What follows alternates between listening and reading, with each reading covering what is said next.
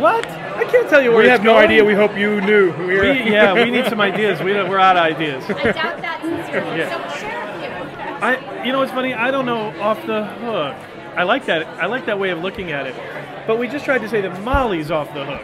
You know, that the show is moving in a different direction, a whole new world, kind of. But that Molly is sort of like in her warrior mode, and she's got nothing left to lose. And so we get to explore a whole side of her that the show didn't look at last year. It looked at her more in the mom mode. And so now we're looking at her more as like warrior. She's Cassandra. She knows something very bad is happening and nobody will believe her. And so just that energy to try to save the world, that's sort of how we looked at it. Yeah, we wanted to really hit the ground running and shake things up in the first episode. And so when we meet her, she's in this recovery center that's, a little bit almost like a mental hospital. And she's suffered all this sort of traumatic loss and these different things that have happened to her. And we double back and see how she got to that point. And then while she's in this recovery center, she starts to see that there are these mysterious deaths that are happening, and that maybe they're tied to what happened to her in space. But because of what happened to her, because of she's in this questionable mental state, nobody believes her. And so she sets off on trying to dig into this mystery, and it puts her in the path of Jeffrey D. Morgan, and so in terms of where it's going, she's going to get the answers that she's seeking for, and it's going to lead to some big revelations about herself and the son that slipped off into the night with the Good Samaritans, so yeah, as Craig was saying, it's much more in that warrior mode of like this fight for survival that's going to push her to some new and provocative places. And I also think what we said is, look, there's only 13 episodes. We got to have big twists. I mean, I love that.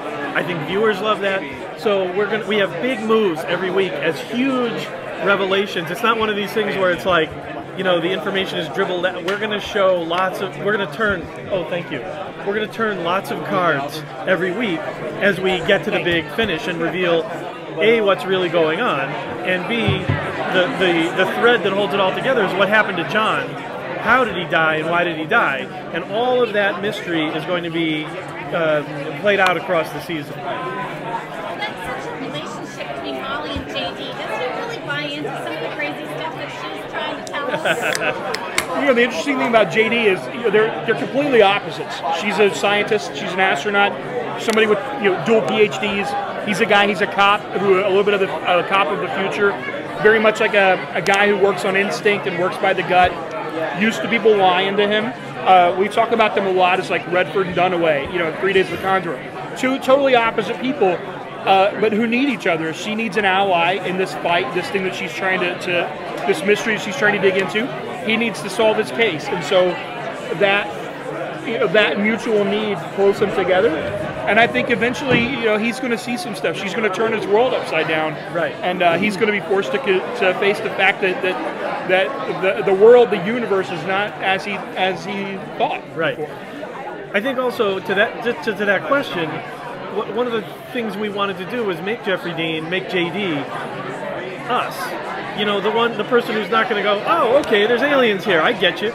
We're going to be skeptical, and we're going to need some seriously hard proof before I'm going to sign up for that. And that doesn't happen instantly. That takes a few episodes for him to get there, as he slowly begins to understand that she may not be crazy, that there may actually be something to what she's yelling about. And I think part of the fun, is him coming around to what she's selling.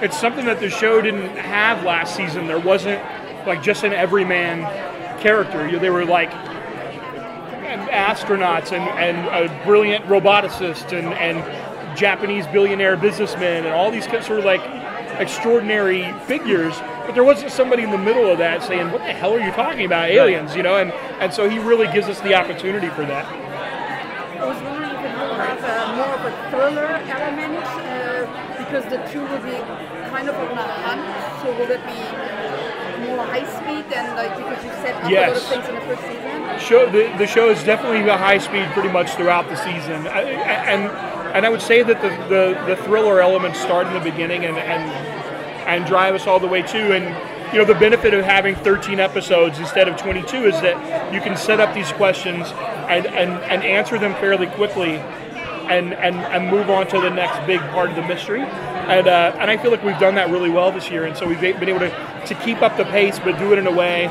that, that's going to feel a little off the hook at the beginning, but hopefully it feels organic and natural to the story as we go through. Yeah.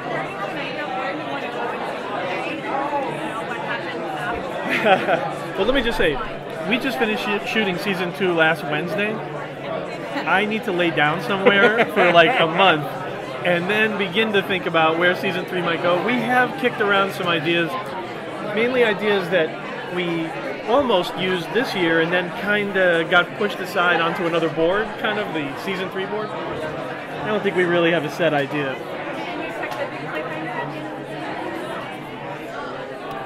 Not really in the No, I don't. There's not really a true cliffhanger. We did what we, in the first season we wanted to tell a self-contained story, so that at the end of the season, you never know when you start like these summer shows. We were meant to be a limited series.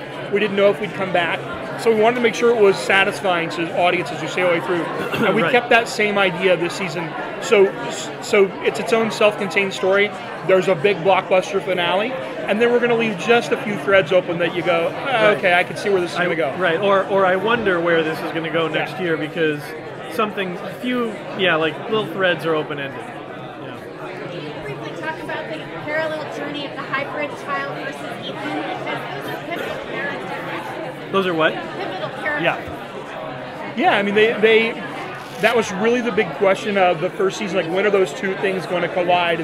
They seem like disparate storylines in the sense of the artificial intelligence and the extraterrestrial. And in fact, a lot of, like, even the very first days I went out to pitch the show and sell the show, a lot of people asked, why did you put these two storylines in? And to me, it was always about, it wasn't about those two things, it was about this family, and it was also about how human beings adapt to survive. And so that within those two, Ethan and the offspring, we get a chance to ask those questions about what it means to be human. Do you have to be human to have humanity? And both of those characters are prisms that we can look at that through and ask those questions and play them out in a dramatic way. And safe to say that those two storylines continue to collide and influence each other as we go along. That was well said. That was good. Yeah, that was a good answer. Kind of in the first season that Ethan was kind of the reluctant hero almost, became the savior for his mom and kind of human race a little bit. And then you kind of set up the offspring as the villain. Is that kind of the trajectory of where you want to go, or are you kind of moving that line? I will say that line is definitely moving. I without giving away too much, I will say that it, especially in terms of the alien son, where that's going will surprise you. It is surprising, and it's not where we start in the first few episodes. It really does turn into something that you probably can't predict right now. As the relationships evolve, and as more and more hybrids are appearing on Earth, more are being born, it changes the whole dynamic. And around the middle of the season, things begin to shift rapidly. It's hard without giving it away. How much of Mr. Spielberg involved? Well, actually, Take a look at the editing. yeah, we on the first few episodes this season, we get notes on the scripts and on the edits, on the cuts.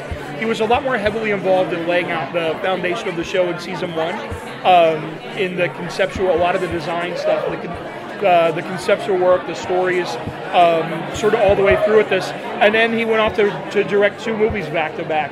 So we have his company, the folks who run his company, and we hear from him through them, and continue to guide and shape our stories. And I would say that also, like, his sort of DNA is always a part of what we do. It's that spirit is always a part of the story we're telling. Yeah, I think his grounded classic sci-fi stories are always with us, like emotionally.